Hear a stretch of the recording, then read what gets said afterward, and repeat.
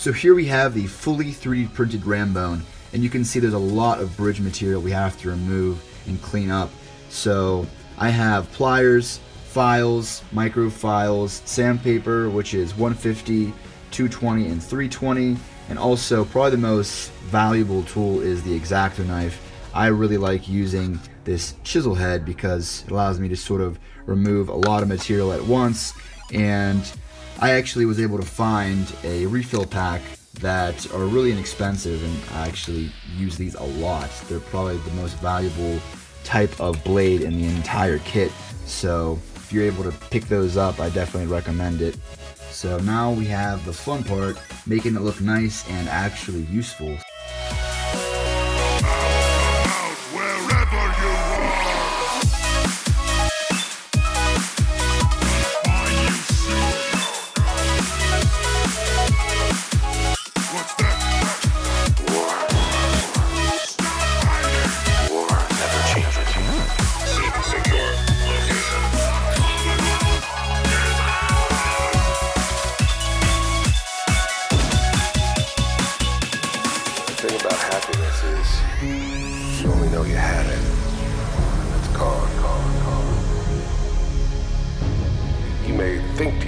That you're happy, but you don't really believe it. It's only looking back that you really understand. That's what happiness felt like.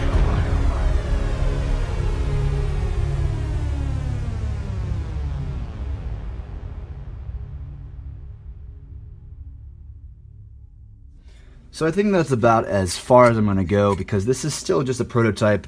I mean, I made this a little bit larger than what the actual model size is. I think this is 0.2 larger, so if it's one scale, it's a 1.2 scale from the actual.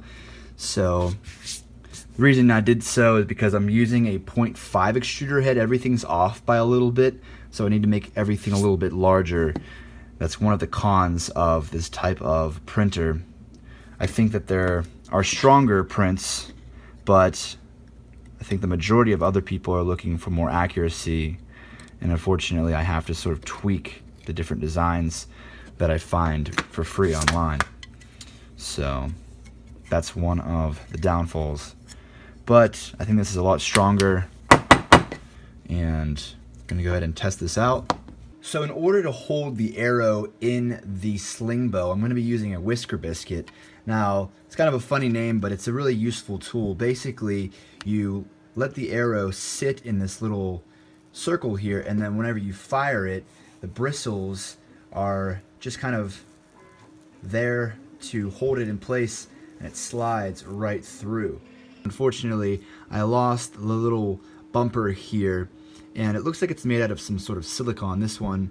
So I'm going to see if this moldable glue called Sugru will work. Stick it to the surface, and then it shapes, you just kind of shape it into whatever you want it to look like, and then after about 30 minutes it starts to cure. Let's see if we can get it to replicate what this looks like. Doesn't seem like I have to use very much, and I don't want to get material in the bristles. I think that this actually looks nicer than the original. Since this is going to go to waste either way, I think I'm just going to try and apply it to both sides, and I think it'll look pretty nice. I'd rather it be symmetric and not waste the material. That will do the trick, and I think it looks nicer than this one actually.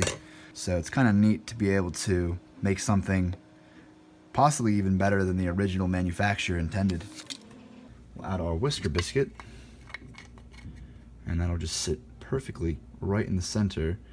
What I'm thinking about doing is putting the rubber bands through, and then I'm going to put a bolt through both sides of the rubber band, and it's going to hold onto this as well as bite into the 3D print and hold it in place, I'm hoping. So I think that'll look pretty good. What do you guys think? Now I need to attach the band and pouch to my Slingshot. There's a couple different options. I'm going to be using the store-bought. This has a heavy pull, which just for the sake of time is going to be great. Also, you can go with the more DIY approach and just buy some Theraband Gold or Theraband Blue. In this case, this is what I have here, or you could just salvage it from an exercise set of resistance bands, and if you're not using them and you have a survival situation, that would be awesome. Now, in a previous video, I created a really simple slingshot, if you guys want to check that out.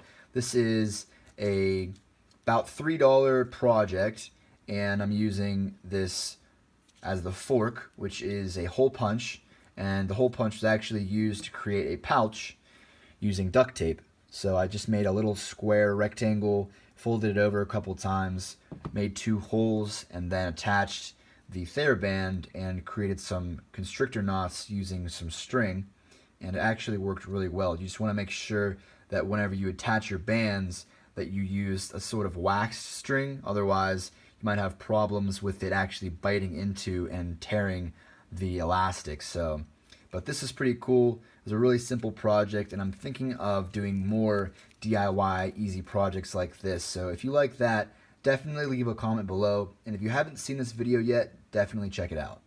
So here we have the finished SlingBow, and I think it came out pretty nice. I ended up using some nylon pieces. These are some washers, some screws, and a zip tie to hold this from wiggling, and that Whisker Biscuit looks pretty nice, along with the silicone Sugru that I added on there for the bumpers. So we're gonna go ahead and test this thing out and see what it can do. So we'll start with this one. Let's load it into Whisker Biscuit.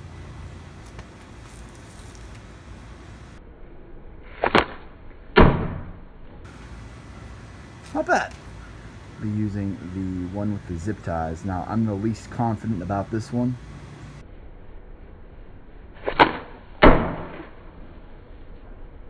Much better. You can see there is some decent momentum that actually moved that little cart there. This one is probably the favorite out of... Oh! Completely missed. This, I'm surprised it hit the wall and it just kind of bent. It doesn't really... I thought it would shatter. Looks like most of the damage was taken by the shaft. So it seems like the last shot was the closest. Maybe the first one is actually closest to the center. And unfortunately, these tips are pretty much lodged in there forever. I'm gonna go get some needle nose pliers to see if we can get them out.